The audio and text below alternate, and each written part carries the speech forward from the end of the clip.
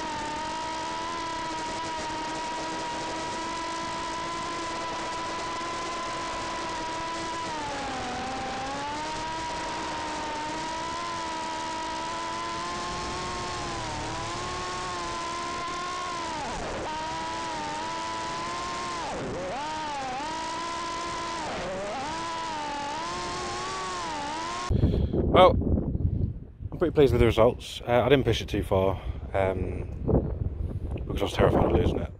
I've spent quite a lot of money on parts and stuff now fixing this thing. I just had a bit of a scare there where I crashed it and then couldn't find it, and I lost video signal and the beeper wasn't working. I couldn't arm it.